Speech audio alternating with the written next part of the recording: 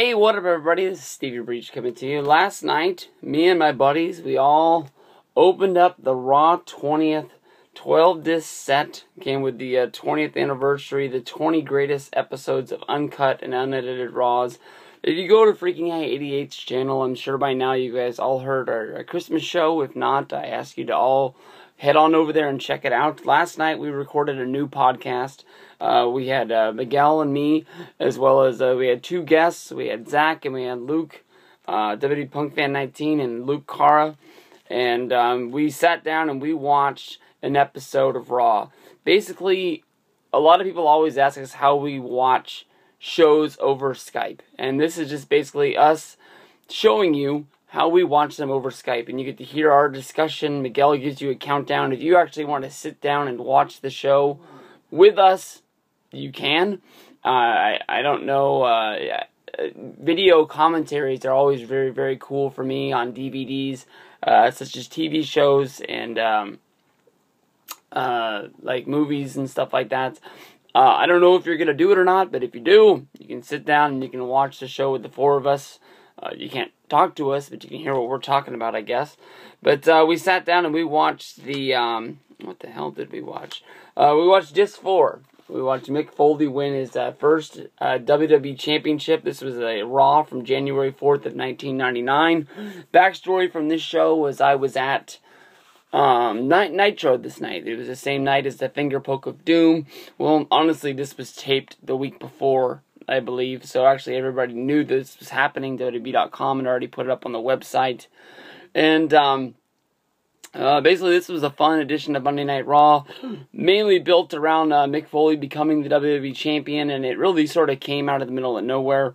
Beginning part of Monday Night Raw was Vince coming out saying that, Mick was going to be getting locked out of the WWE pretty much. He was making it known that he wasn't going to be in the Royal Rumble. He had to, in order to get into the Rumble, he had to win a match in order to get into it. The show kicked off with the first match was Ken Shamrock going up against Steve Blackman. We saw Dan Severn come down to the ring in a neck brace with a broken neck. And he was looking around. Shamrock and Blackman, it's basically the kind of match you can think of where it's a mixed martial arts match inside of a ring. It's actually pretty fun. Good stuff. And one of the back things about this is that, with the Attitude Era, as I kept on watching this, I kept on thinking, what would I be doing if I was sitting at home at this point watching this show and Nitro was on the other channel? And during this match, honestly, watching it back in its, continual state because I didn't have anything else to change to, it was pretty good, pretty fun match. I like Blackman, I like Shamrock, two guys that left WWE probably before their time was over. But it was fun. Every time they do anything on Monday Night Raw, they always, they always ran a replay, like honestly almost a minute behind it. It was a little bit annoying. I know these are uncut and unedited episodes of Raw, but every time a segment ends and they go to commercial and they come back, they're re-showing the thing that just happened. So watching this back on DVD, what is this? This is 1999, so this is 14 years later. You're watching the same moment twice, which is sort of like, I don't know, these are pretty good episodes to have. WWE, they give us these episodes, I'll buy them. But a lot of these moments that they're replaying are on other DVDs, so it's not like if you missed it, you need to watch it again, 2 seconds later. Mark Henry and Goldust, they have a match which is mostly brought out by Chyna and the Tranny.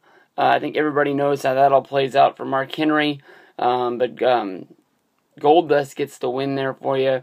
The Test has a match with the Godfather. The Godfather is getting beat down by the Union. Not the Union, the Corporation at this time. I don't really know why. They showed the backstory. But I always liked Test. This is at that time when I thought Test was going to be a real big deal. It was after he left the Corporation later this year that I really thought that he was really going to become something and become a main eventer. But this guy always had good size. He always had, the look. And I'm sure that if he would have been able to cut a little bit of a better promo, he would have had it. I mean, he had one of the best storylines you could think of, you know, dating the boss's daughter, until somebody married the boss's daughter later that year. The next match would be sort of booked as the main event, even though something came out of it. It was Triple H versus Mankind. The winner got entered into the Royal Rumble. Shane McMahon was the special guest referee, and he swore up and down that he was going to call it down the middle. When Triple H was trying to roll Mankind up, he was sort of behind him. Shane came and kicked him right in the face and gave him a fast 3. It was sort of the lead to Triple H leaving DX and joining up with the Corporation. I believe that would be at WrestleMania that year. Also later on in this show, we got to see Shawn Michaels, who was sort of like the commissioner of the WWE. He was going through a time period of that time, leaving the group that was led by Vince McMahon, and he was, you know, sort of rejoining DX, and he was calling things on the other side. But then he gets attacked later on in the show, and I never really knew it. I just talked about this in a video just the other day, but Miguel was explaining to me that it was actually Triple H that did it to him and put him out. But Triple H ends up getting the spot to go into the Royal Rumble. After the match was over, Triple H gave Shane McMahon a pedigree, which doesn't really make sense now that they're saying that that's where they were going with that whole angle, which left him laying on the ground. Mankind came up behind him, and it almost looked like he was going to be seeing right out of Deliverance. But he puts him in a move, and he's basically just ripping the arm out of the socket on Shane McMahon. Vince and the goons come down. And he's given a WWE Championship shot, no DQ, that night. Edge fights D'Lo Brown, and what we see was D'Lo Brown had knocked up Terry Runnels and PMS at that time. And this was the whole thing where D'Lo bumped Terry. She fell off the thing, and she had a huge miscarriage right there on the side of the ring. It was big old dramatic TV. Then we go to a WWE Hardcore Championship match. This was honestly, I didn't know that it was this match until it was later on in the match, but this was one of my favorite hardcore matches of all time, with Road Dogg and Al Snow going out of the arena and fighting in the streets. It was a pile driver through a wood pallet in the snow, where Road Dogg got the win and kept the Hardcore Championship. And then in the no disqualification match for the WWE Championship, we see Mankind beat The Rock, do the unthinkable, winning the WWE Championship. This match was none other than basically a lumberjack match with DX out there and the Corporation out there surrounding the ring. Basically, DX is sort of calling it down the middle, and they're not really getting involved in this match at all. It didn't really make any sense. Every time The Rock was getting pinned by Mankind, Corporation would jump in. Every time Mankind was down on the ground and he was about to get pinned before he kicked out, DX never really did anything. But at one point, Shamrock jumped into the ring, which Billy Gunn said, "Alright, it's go time." He jumped in the ring, and then basically all hell broke loose, and everybody's fighting around on the outside, which led to Stone Cold Steve Austin making his first appearance on this show. The crowd went ballistic balls crazy, which is pretty funny because Mankind was the guy who won the strap that night. But this was really, really good. It was really, really fun. And Mankind got the pin. Yo, Adrian, I did it. I don't want to sound at the risk of not being very cool right now, but he thanked his kids. But one of the best editions of Monday Night Raw. I'm sure that if you don't have the 20th anniversary set, like me, maybe you have it on a regular bootleg DVD, but at least now you have it with no commercials in there, no Lithium and Nikita or anything like that. But The Rock vs. Mankind.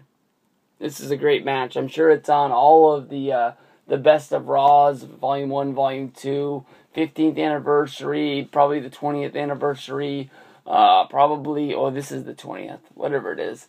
The 10th anniversary, Raw 1000. I'm trying to read all the DVDs off the shelf, but I got it all right here.